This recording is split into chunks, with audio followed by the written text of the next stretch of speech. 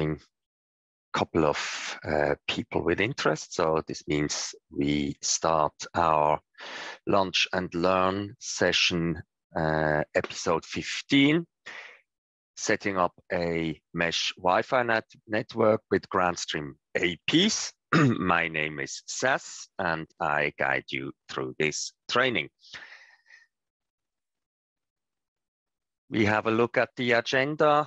In the agenda, we go first to look at the terminology, the requirements, the topology, how to make or what to look at when we do a survey.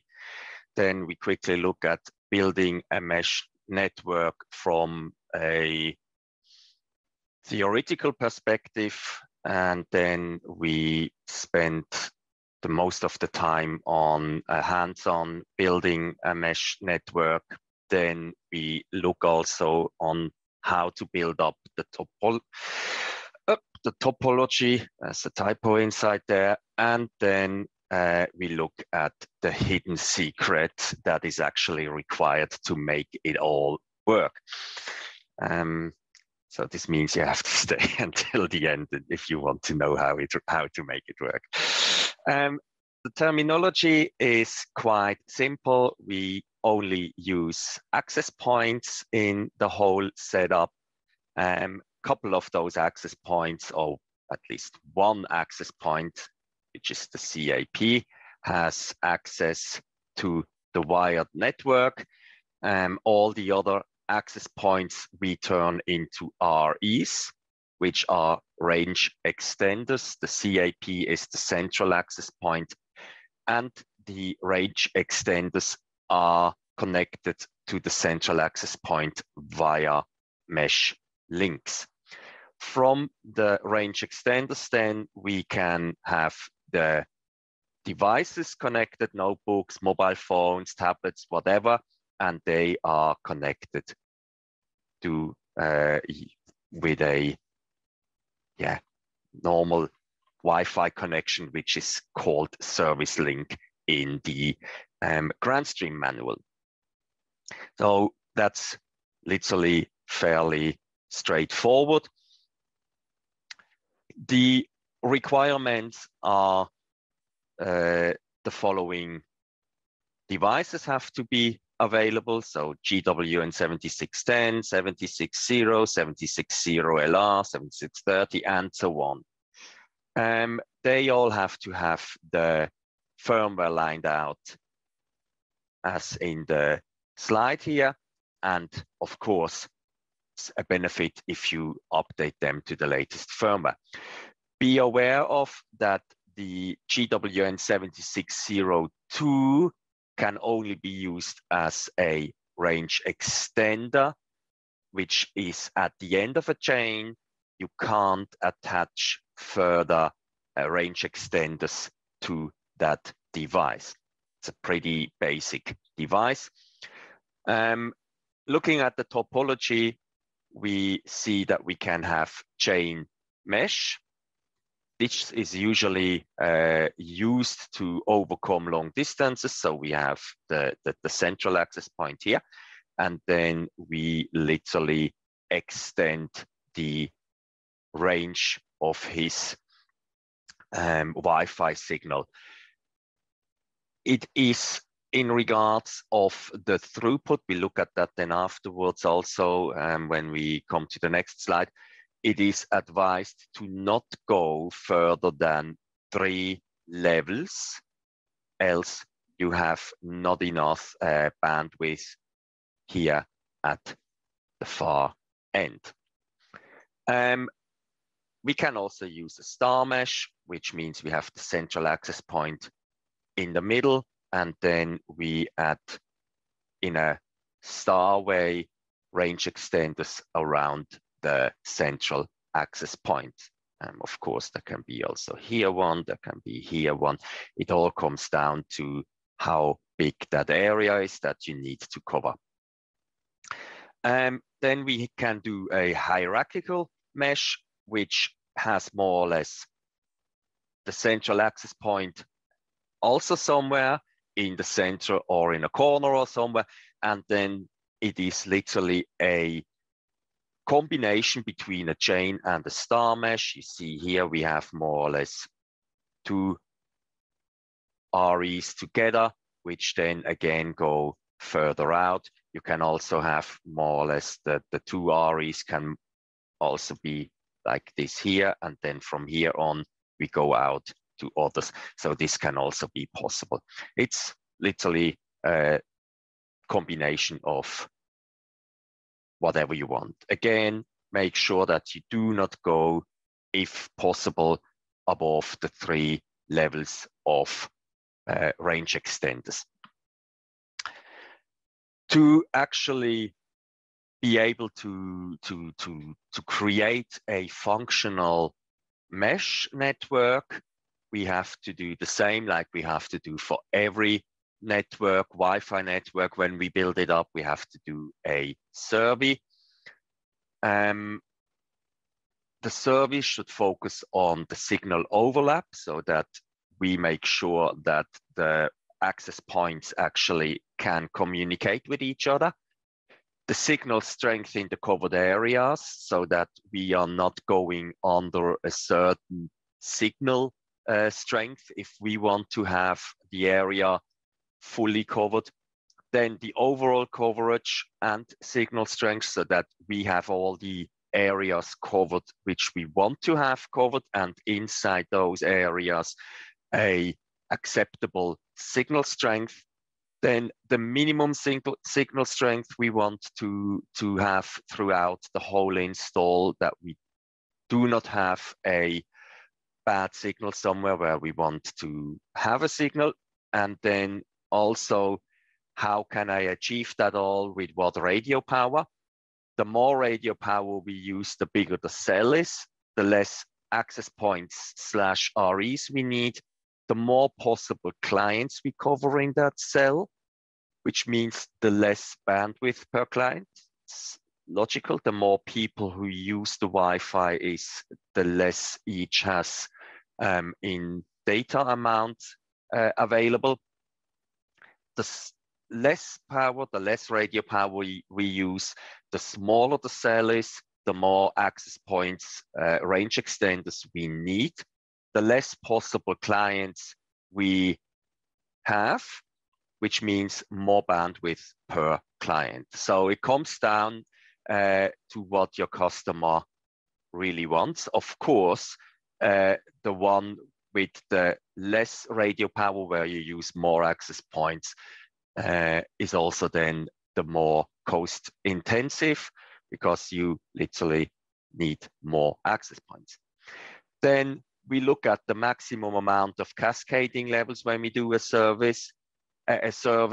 Again, it's advised to do only 3 levels to do the drop-off throughput. And then we also look on the mounting height. It is advised to not have more than 4 meters mounting height.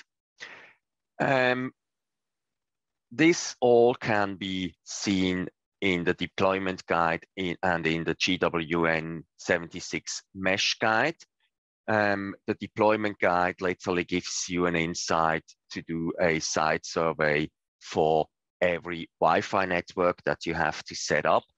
And the Wi-Fi network, the network-based one, so where the access points are connected to a live network, is in the end, from a Wi-Fi perspective, not so much different than the one with the mesh network, because the access points literally have to overlap each other's area in both of those networks. Looking now on how we have to create a mesh network is the following way to go. We take all, after we did the survey, we take all the access points that we want to provision, we take them into our local network, we put them into the network so that they all can be seen. We log into the access point which we will define as the master access point, and we connect all future range extenders as slaves to that master. Then we configure the range extenders by giving them a name so that we actually know where that device is located when we look at the master later on. We also do additional configuration in regards of up and downlink speed for each RE if that is required. We then also can set the strength of the radio power if that is something that we want to define. And then also we ensure that all REs are a part of the SSID. Once that all is done, we go to the system settings of the master. We activate the mesh network on the master. The access points more or less are getting provisioned then with the mesh network activation. And then we take each single access point and mount them there where they have to be. And then we just wait. It takes quite some time until they are all back up again and all registered and can be seen on the master as wireless devices.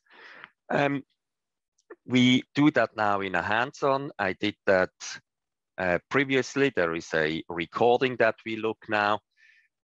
We log into the master using admin and the password that is available on the sticker on the back. We define that he is the master and we sign in.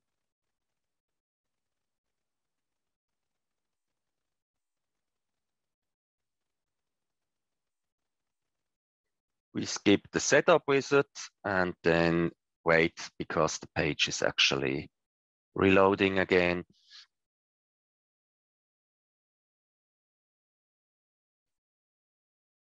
We then find the mouse, and once we have the mouse, we go into access points configuration. Some people, first we actually make sure that we do firmware update on the master, on the system maintenance, and then we go into the access point and check for the available devices. We go to discover access points, and then we see the unlinked devices. In this case, they're all 7615s, already all on the latest firmware, so we don't have to do an update there. We take over, and then we go back. You see now they are getting all provisioned. They're offline, and they will come back up again in a couple of seconds.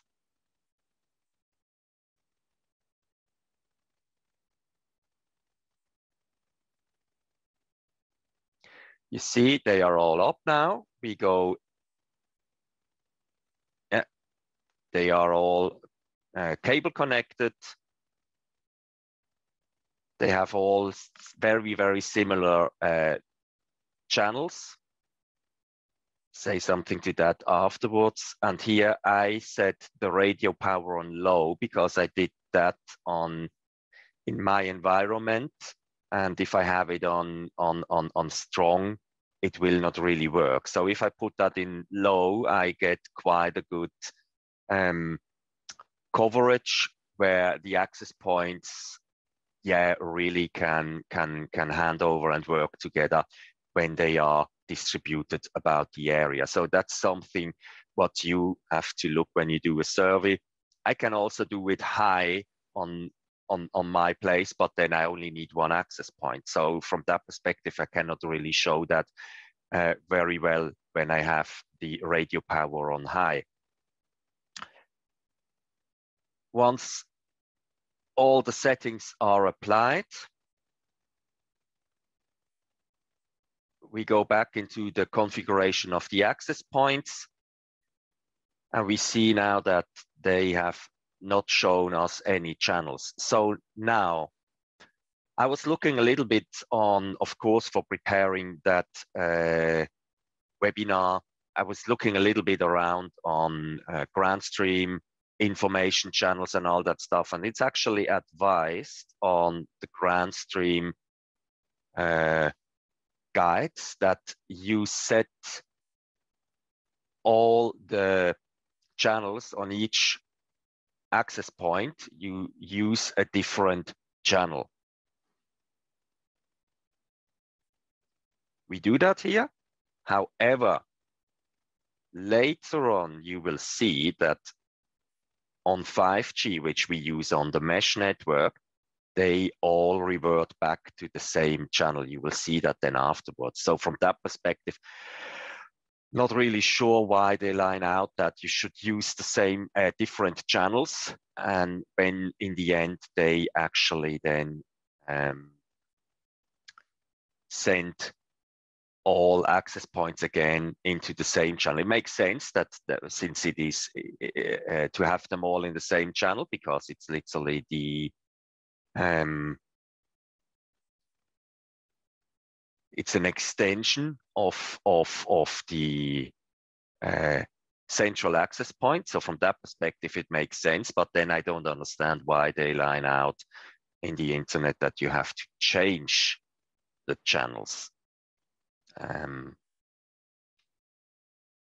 Quickly, always have to sneak peek which device name I have to use.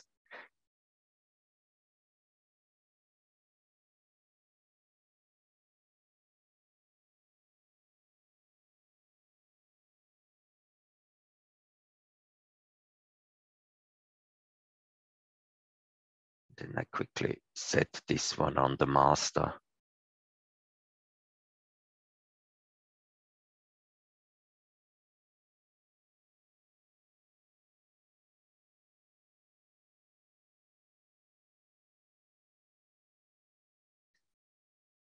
Then that it's done, then we apply that quickly.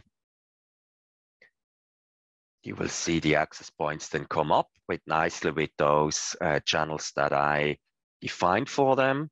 Takes a second, and then they're all coming up, and you will see how they change the channels.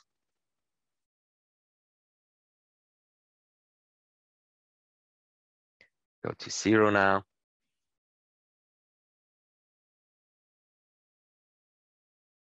And we see on the right side that they're still, yeah, they're still in use with the cable. You see they have taken over their channels now.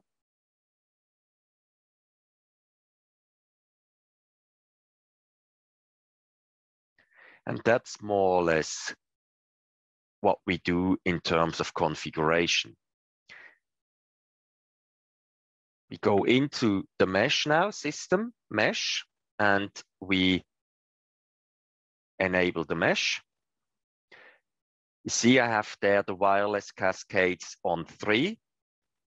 We can go up, but Grandstream advises to not use more wireless cascades than 3 levels.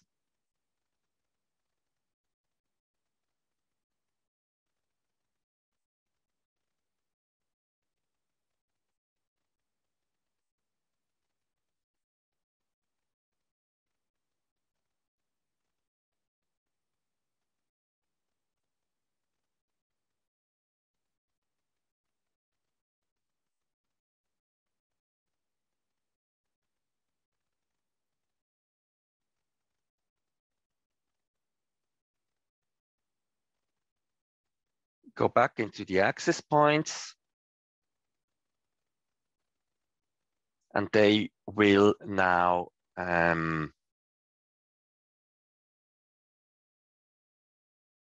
be handed around in the house. So I take them now out of the active network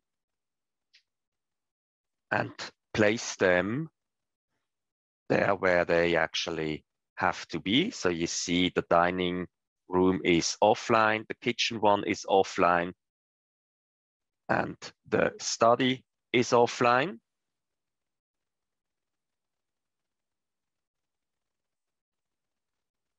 They are now placed at the spot where they belong to, fired up.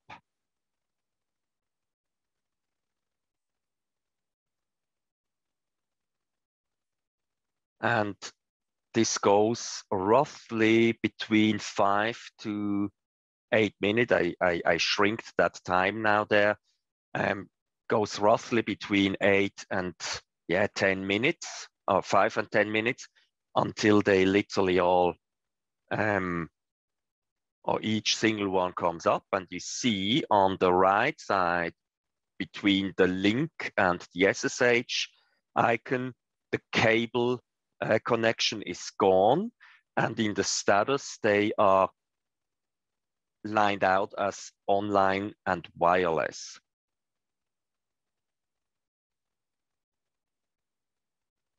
The study is the last one to come up, was also the one that was the furthest away, but generally that's should not really make a difference.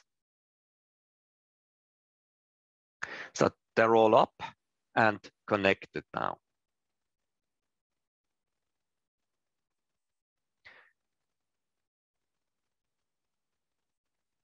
I think that is finished with the running. So we go to the next slide now. No, we are not finished yet. Not finished yet. We come to look at the topology. Yeah. So we go into the topology and we see the master there, and then we see all the access points now assigned to the master, and they're all directly assigned. So that's literally a star topology now. But we want to have a different topology. We want to have the study connected to the kitchen then. We see here, we have already one client registered to the network. That was by the kitchen access point. There was one client registered. So I always say access point now, it's actually the range extender. So it was not assigned to the master, it was assigned to the range extender in the kitchen. Now, you can change the SSID to whatever you want. You don't have to take the default one. And in the end there, we saw that literally the access points all are in the same SSID group. So from that perspective, everything is working fine and smooth. Now, as I said before, we use a star topology at the moment. So all these range extenders are directly connected to the master. But what I wanted, because of the signal weakness of the one that is located in the study, I want this one to be connected to the access point, which is the closest to it, which is the one in the kitchen. So now we look on how achieving this. We go into system mesh, and then again, we see that we have those access points in a star, and the study actually has a very, very low RSS ID and is directly connected to the master. I want it to be connected to the kitchen.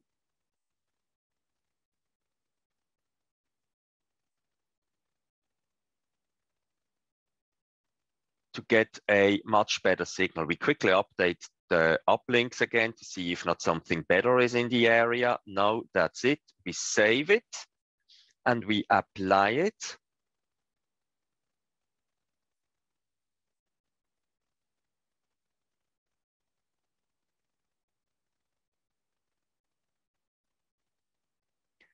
Go into the mesh, and at the moment it's empty because they are getting provisioned again. You see the study is offline because the study is literally getting provisioned now via the kitchen.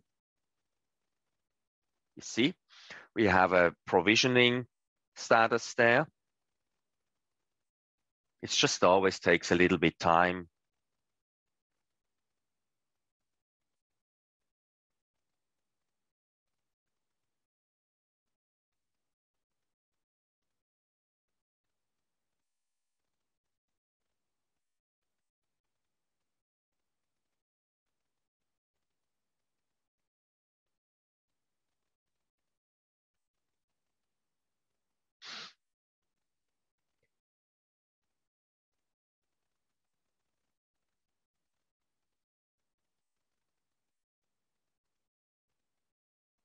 And now we see it's online again.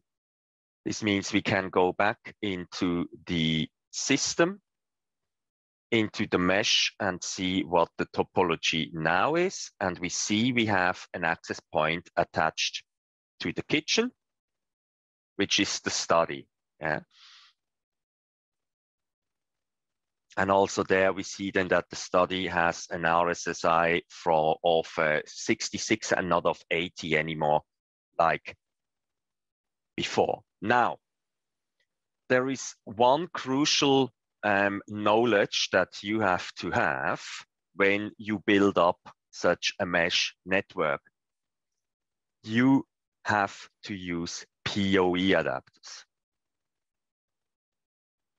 There is no way that you will get this working when you think you have a big area that you have to cover, like a warehouse and what else ever, and you have a switch somewhere, a PoE switch, and you plug in more than one REs into the same PoE switch. This is not going to work. The REs, the access points from Grandstream, they actually realize if there is traffic coming from the switch to the access point.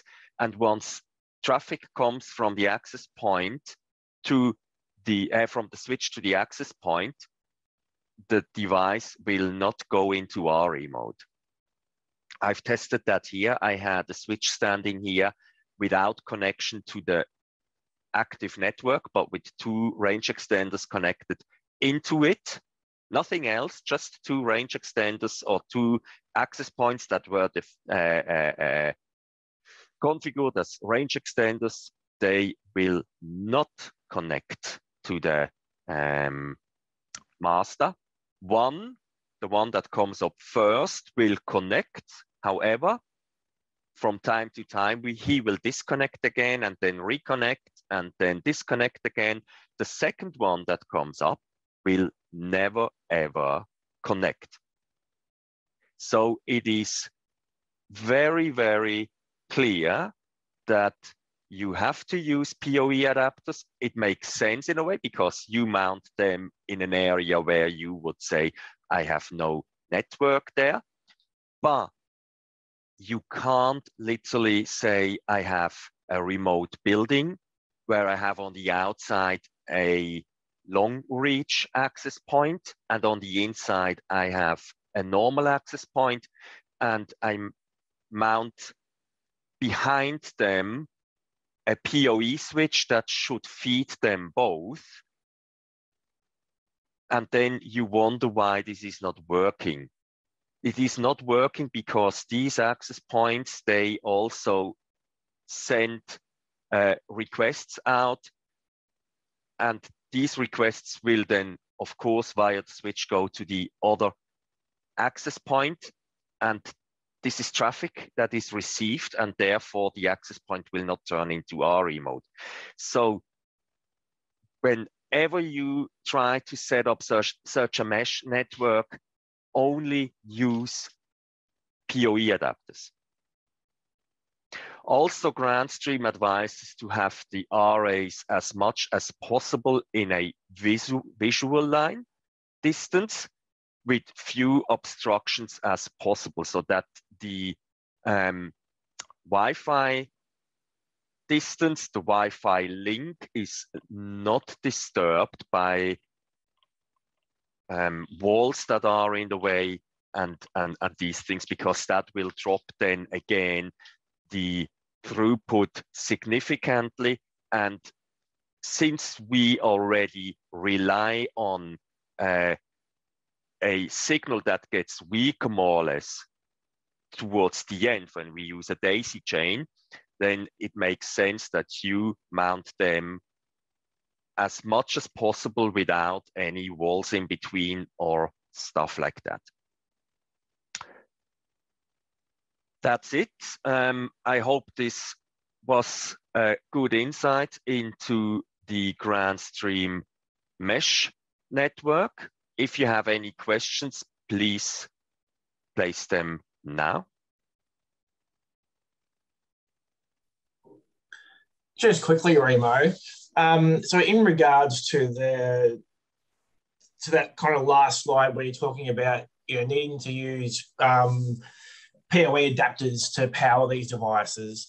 So the main thing to kind of look out for here is that you can't connect these REs to your corporate network. They have to be totally eliminated from the corporate network, and they also cannot be connected to each other. So the REs can't be connected to each other via a physical cable either. They all have to, they can only talk to each other and communicate wirelessly with each other.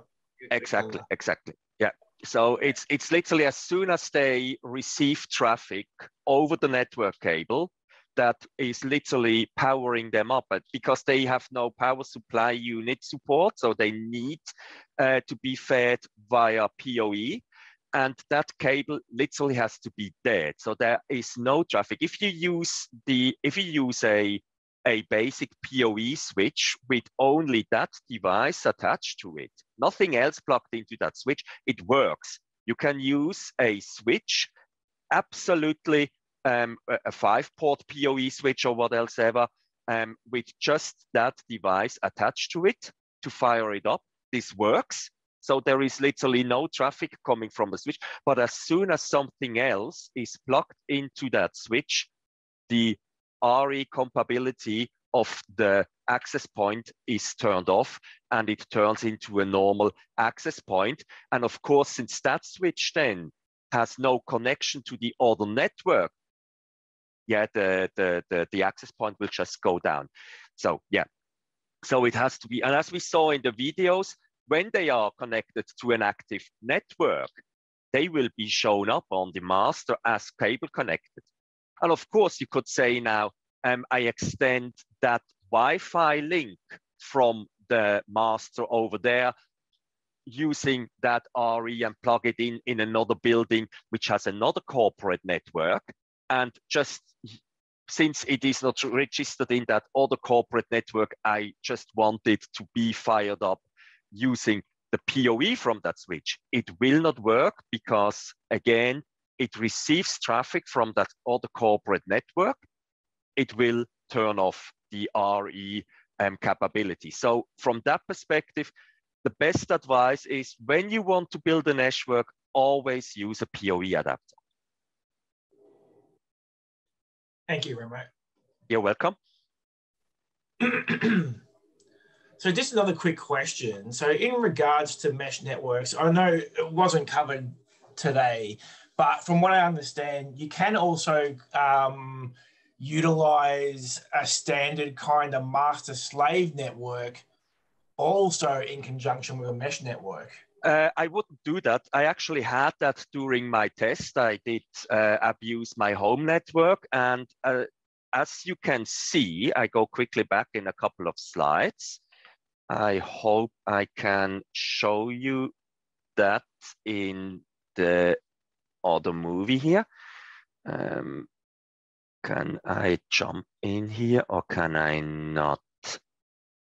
Because the reason I ask is I've had customers in the past where they've kind of got network points throughout their building where they can run a standard master slave network, but then they've got an open warehouse where they can't run cables, where they want to just use a mesh network for that part of the install. What I realized during my setup here, when I was doing that setup, you can only set the mesh network generally on the master. So there is no way that you can say, I set it now on a certain SSID. So this means that all access points try to connect to the master in a regular frequency, and literally the Wi-Fi network goes down in those moments.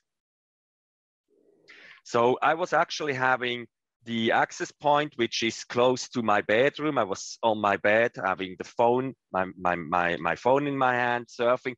When the access point, when I see the access point, the lights turn yellow.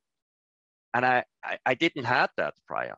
And then I thought, why are they going yellow? And then they turn blue again. And they after 15 minutes, 20 minutes, they turn yellow again. And I Googled what yellow means. And this is when the device goes into mesh connection mode. So it is something that you create on the master for more or less all SSIDs. So you do, because on the master, you can't just say, you do it on that or that mesh network. That might be a feature request that we can hand in, that they actually do that, but you do it globally. So I mean, I was not going further I turned it off then and it solved it. So I was not going further to investigate. It might be that somewhere you can do that. We can look that up. But perhaps what you can do is you can have that one master for your slave network, but then configure another master for the mesh network, maybe. Yeah, that would be. Anyway, but then we'll again, have to look at that. We'll have to investigate further. You would have to look for then you would have to have two masters in a network, but still that's possible. Again, as of now, it is going over the whole network that you have. So the whole master slave architecture is undergoing this mesh setup, mesh configuration, and this means then all access points in that area or on that which are connected to that master are literally trying to reconnect to the mesh, and in that moment you lose Wi-Fi connectivity on the attached devices. Okay. Thanks very much. You're welcome. Anyone else? Questions?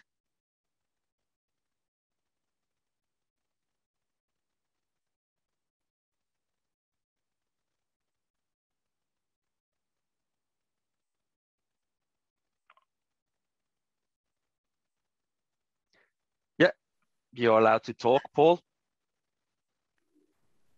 You have to unmute him. Yeah, there we go.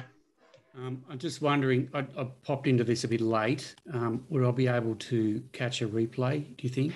That will be up on our YouTube channel, most likely beginning next week. Okay, cool. It might be quicker, Paul. I might have it up later today or tomorrow if we can. I'll see how we go. I'm trying to troubleshoot. This is a problem I've got. This customer, they've got a Ubiquiti, and they want some more Wi-Fi throughout their home, and they don't want to do away with the Ubiquiti because the husband uses it. He's quite happy with it, but I'm just wondering, is it possible to install a couple of Grandstreams and include the Ubiquiti in the networking of the Grandstreams, or is that a bit silly to try to mix and match? I don't think you can. I think there's still proprietary information that allows the master and slaves to talk to each other. I don't think you can include that into the same network. Yeah, yeah, Okay. I would say that probably the biggest block there is from the Ubiquiti side, because they are pretty much. I also have Ubiquiti access points here, but they more are trying to keep everything to their end. But also, Grandstream wouldn't recognize it. On the other hand, Grandstream only recognizes devices with Grandstream MAC addresses. So from that perspective, so forget it. Yeah. I also wouldn't do it if you want to run into troubles and you like to troubleshoot. Yes, go ahead. What you can probably do though, Paul, is just add a couple of Grandstream access points and run them side by side with different SSIDs. Yeah, that's it. Look, I did put in tender mesh units, and they proved to not work. They're not working like we wanted. She's dropping out upstairs in the, so they're probably going to get pulled out, and I'll find another customer for them. But I still have to resolve the issue for her, and it's a 4-story home, goes up the side of a hill. Yeah. That's cool. Yeah. That's cool. I'll just go there with a few of these and just the PoEs that we use for them. Is there a proprietary one, or can I just get any old one? Or, I used the Yearlink ones that we have. What I realized, as I said, I have Ubiquiti. They are very special. Ubiquiti access point, I realized, will not fire up with a general PoE. Ubiquiti use 24 volts, whereas standard PoE is 48.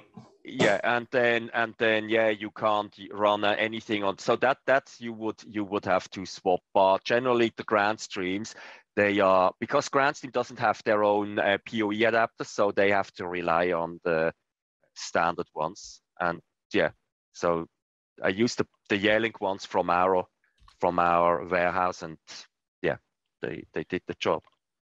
Okay, I'll just have a look. Or any standard PoE switch, Paul, will work fine. It's not the switch, because what you've said here is you've got to have a PoE. If you're using mesh. Yeah, if you're using mesh, if you're using a mesh network, then you need to use a PoE injector, correct? Yeah. So on your side, on the Alloy side, what do I do? Am I going to look at Yearlink? Go for the YL PoE 30. I'm looking at the side here. They're probably at the moment not in stock, because 3 are on my end, but they should come in back to the office by next week. I'll check quickly now. There were 5 available when I got them from. What was the code? Sorry, boys. YL. YL PoE 30. There's 1 in stock. PoE. With more coming end of the month. Yeah, and I have 3. They go back to the warehouse as soon as that stuff is finished. I see it. Yeah. Okay. So that's 64. Yeah. That's retail price. Yeah, it might be less when I log in. I'm not logged in. Yep. Yep. Cool. Okay. 39. Okay. And you've got some stock. All right. Yeah, definitely 4. I have 3 here, 1 in the warehouse, and yeah. Okay. Okay. Yeah. Righto. Well, I'll go have a chat with her, and I'll watch this replay when it comes up. Cool. Any other questions?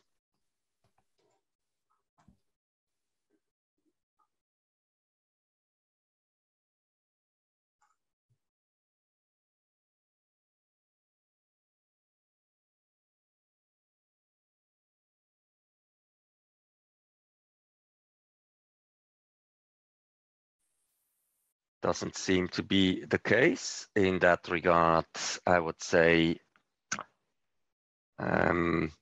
we end this webinar, and we see us then in 2 weeks when we look into the deployment of Yearlink W8090 multi-cell systems. This one then is hosted or presented by Remo. Okay. Thank you. Enjoy your day. Take care and stay safe. Have a nice one. Bye-bye.